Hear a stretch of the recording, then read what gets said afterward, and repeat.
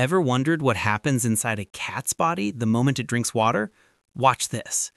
As soon as the first sip enters the mouth, the tongue pulls the water upward, sending a clean stream straight into the throat. The esophagus uses smooth, wave-like motions to guide the water into the stomach. Inside the stomach, the water spreads across the walls, helping dissolve food, support enzymes, and prepare the body for digestion. Then the small intestine absorbs the water through tiny villi, sending hydration directly into the bloodstream. Finally, the large intestine captures the last remaining droplets. Proper hydration keeps the cat's digestion smooth, boosts nutrient absorption, supports kidney function, and keeps the whole body active, balanced, and healthy.